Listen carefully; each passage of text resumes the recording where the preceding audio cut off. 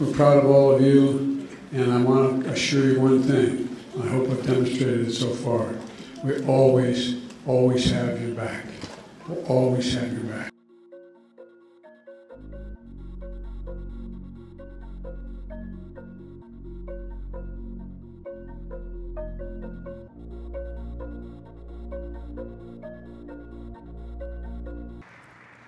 Well, happy Thanksgiving.